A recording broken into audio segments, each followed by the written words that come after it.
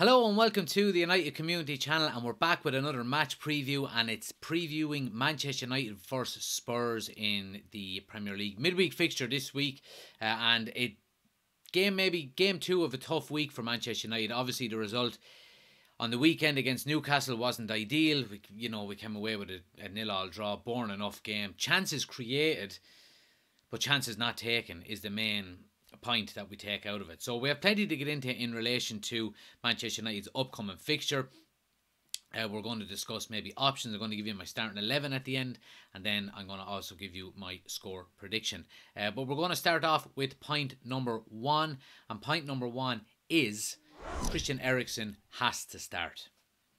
Now, obviously, we know how much Christian Eriksen means to this Manchester United team and how instrumental he is within that midfield. And I think it was very clear to see on Sunday against Newcastle when he was out how much we did miss him.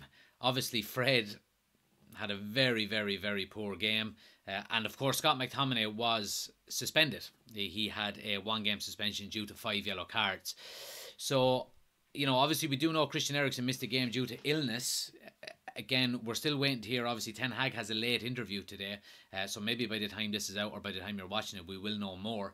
But as of now, we don't know whether Christian Eriksen is going to be available or not. Reports have suggested there will be late fitness tests on him and Anthony Martial, who we'll get into a little bit later as well. But I think Christian Eriksen, I think what's kind of surprised me is how heavily reliant we are on Christian Eriksen. I didn't really expect us to be that way so much this season, but we are.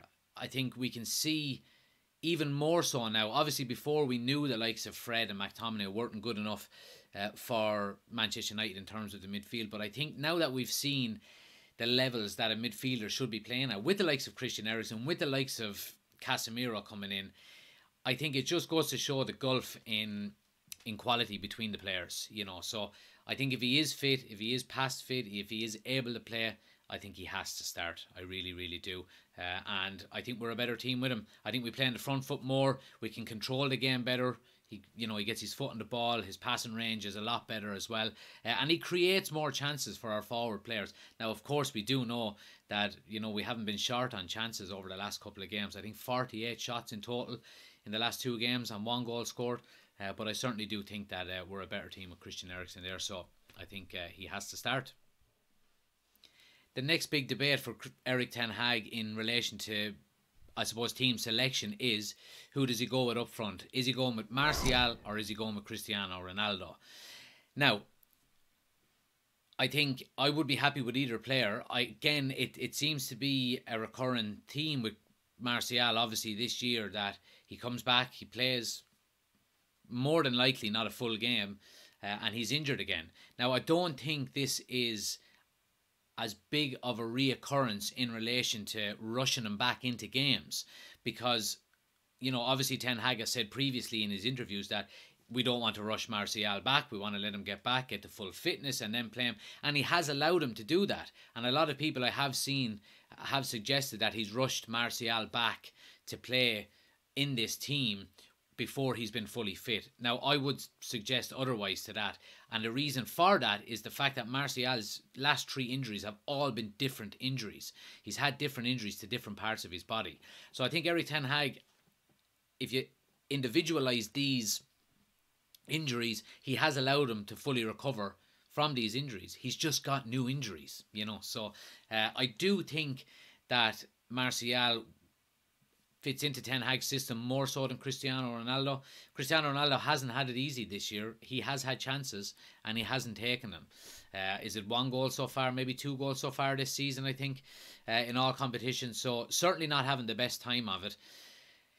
Again, I don't think we've helped him an awful lot, especially with our wingers and our wide play. We do have, and we tend to play inverted wingers, which is pretty much the norm with a lot of the top teams throughout Europe. That you play a left-footed player on the right-hand side and a right-foot player on the left-hand side. But I think an argument in switching that back across is when Cristiano Ronaldo is playing up front, you have one of the best headers of the football basically in the world. And obviously we've seen what happened in the last few minutes against Newcastle on Sunday, when Rashford missed that gilt-edge opportunity to score with his head. I think if that falls to Cristiano Ronaldo, I think you win the game. And I think it was quite weird given the fact that when Ronaldo was substituted off, our wingers switched, and we had a left footer on the left hand side and a right footer on the right hand side, putting crosses into the box. When you take off probably one of the best headers in the world, so I do think that there's an argument there for Cristiano Ronaldo. But look, obviously he wasn't happy coming off, and that's not nice to see. It never is. I don't like players shaking. Obviously, I don't want players to be happy coming off the field, but I certainly don't want them to be petulant either. He'd done it with Ralph Rangnick last year, and he's done it again now with Erik ten Hag. And I don't think it sets a good precedent for maybe younger players within the squad. So yeah, I would be happy with either, but obviously we'll let you know in the match reaction, or we'll let you know during my predicted 11 in a few moments who I'm going to go with. Another area of, I suppose, dispute for Erik ten Hag in relation to his starting 11 is our wide areas. And does he go with Marcus Rashford or does he go with Jadon Sancho on the left wing? I do think that if Martial is fit and ready to play, and if Erik ten Hag goes with him, obviously he's going to be playing through the centre. So I don't see a scenario where Marcus Rashford is playing as a number 9 against Spurs on Wednesday night. It may happen. I would be surprised if it did. So I think it's a straight shootout between Sancho and Rashford for that starting place on the left-hand side. I think Sancho played well in the last couple of games. Obviously, he came on last Thursday night in the Europa League and he started against Newcastle. And he looked bright against Newcastle, I have to say.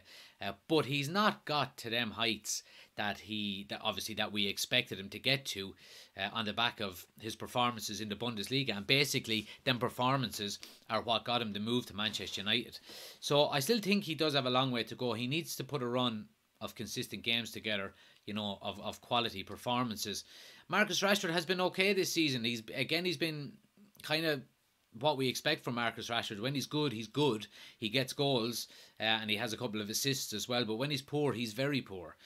So it's going to be interesting to see who Erik ten Hag goes with. There is a case for both players to start. Against the Spurs, I probably would be, and we'll get into Spurs as well, but I think given the fact that Spurs and Antonio Conte this season tend to play a counter-attacking game. They sit in, they soak up opposition and they hit on the counter-attack. That's not really Marcus Rashford's game, playing against a low block. He likes teams to play high up the field with loads of space in behind for a ball over the top with his pace. So for that reason, I think probably Sancho may get the nod. But we'll have to see on Wednesday night. Now, when talking about the opposition in relation to Spurs, obviously there is two main threats when it comes to Spurs, and that is Harry Kane and Heung-min Son. And to a lesser extent, Kulusevski, who I think has been absolutely phenomenal for Spurs since he's come in. I think he's reinvigorated, I suppose, their attacking lineup. Obviously, they weren't short on quality with Kane and Son there. But obviously Kane and Son are going to be the two main threats. And it's something that Manchester United will have to nullify. Again, going back to saying, I suppose the style of play that Antonio Conte has been playing with Spurs this year. They've been playing, in my opinion, a lot of games on the counter-attack. Soaking up opposition threats, hitting them on the counter-attack with the pace of, Son, Kulusevski, Richarlison at points there as well, and Harry Kane as well. Now, there is reports suggesting that Richarlison and Kulusevski are going to be injured for this game and are not going to make it, which again is a positive for Manchester United. But it's certainly a team we can't be taken for granted with the quality that they have. But I think in defence, I think that's where Spurs, I suppose, are most weaker.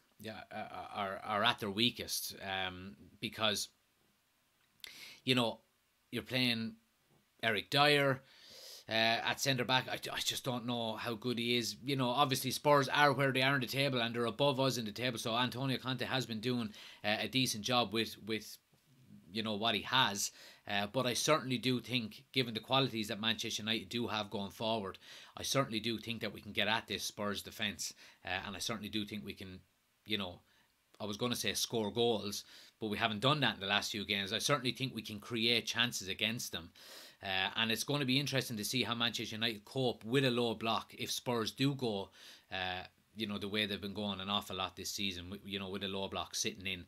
Because Manchester United's problem, not just this season, I think we've improved on it this season, but more so last season and the season before, is our failure to create chances when a team plays a low block and sits in and just defends. So it's going to be interesting to see how Manchester United get on against that. Okay, so as you can see on the screen, this is the starting 11 that I would go with. Again, it's not really a predicted 11, more so than what I would go with myself. Obviously, David De Gea in goal. I don't see any reason to change. Big game. He's going to play the majority of games this season. Back four stays the same for me. Dalot and Luke Shaw. Obviously, Luke Shaw's come in and he's taken his chance over the last couple of games, and I don't think I've said it before, I don't think it's any harm for Malacia to actually, spend a few games on the bench, have a look, see how he's getting on. I have no doubt he's going to be, a top player for us in the future, but he's still young and he's early into his career. So Dalot and Shaw as our fullbacks, and then obviously Varane and Martinez as our centre-back partnership. Again, when both are fit, both have to start. I think Varane brings a calmness to the defence, and you can see over the few games that he did miss, how much we missed him in the defence. And I think we seen against Newcastle on the weekend another clean sheet.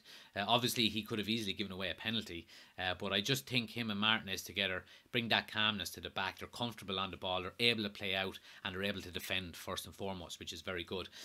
Central midfield then, obviously the three in central midfield I think is a no-brainer now at this stage. Is Casemiro, Eriksen and Bruno. Now I'm going with Eriksen in the midfield on the basis that he is going to be available to play. I don't see any other reason why you would pick anyone else when those three are available. Casemiro has really cemented his place over the last week or two in the game time he's gotten there, and I think given how good of a defensive midfielder Casemiro is, it allows us to have two more attacking players playing alongside him who don't potentially have to be tracking back all of the time, and I think that allows the likes of Bruno and Christian Eriksen to get on the ball, and to advance the ball up the field and create chances for our team. So with that, and then our three forward players, I would go with Anthony on the right. I think he's, the start of his Manchester United career has been very impressive, so I'm going to go with him. I'm going to go with Rashford on the left hand side. I think he is playing slightly better than Sancho at the moment. I think Sancho has been hot and cold, as Rashford has, in fairness. So that is really a toss of a kind. But I think Marcus Rashford has a good record against Spurs and he likes playing against them. So for that reason, I'll go with him. And I'm going to go with Anthony Martial up front. Again, this could go either way depending on Martial's fitness. And of course, I would have no problem with Cristiano Ronaldo playing there. Reason I would go with Anthony Martial up front is that I just think he suits Erik ten Hag's system a bit more. He drops out into that maybe number 10 role, holds the ball up and allows runners to go in behind. And I think for that reason, I think it would be probably the better, I suppose, way to play against a Spurs team like this, because if Spurs are going to sit in and you leave a number 9 in on him, they'll be happy to do that and mark him, whereas Martial will drop out. He may pull defenders with him and create spaces in behind. So for that reason I would go with Martial. And then in relation to a score prediction, I do think Manchester United are going to have enough to beat Spurs, and I'm going to go with a 2-1 victory to Manchester United. Again, like I said, I think this Spurs defence can be got at, and I think if we take our chances, we'll score goals. But that's the important part here. Can we take our chances? Because we've been creating them, we just haven't been taking them. And I do think with Spurs, quality that they do have going forward, obviously with Kane and Son being the main two, I do think they have a goal in them. So for that reason, I will go with Spurs to get a goal. But I do think Manchester United have what it takes to get the victory. But yeah, look, that's the match review, guys. I appreciate everyone for watching. Let me know your thoughts and comments. Let me know your thoughts in the comment section below. Do you agree with my starting 11? Would you change anything? And let me know your score prediction in the comments below. We're going to be doing a live watch along for the game tomorrow night. We're going to be live from 7:45, both on YouTube and on TikTok. So I hope you can join the watch along. And make sure you smash a like on the video and hit subscribe if you're new.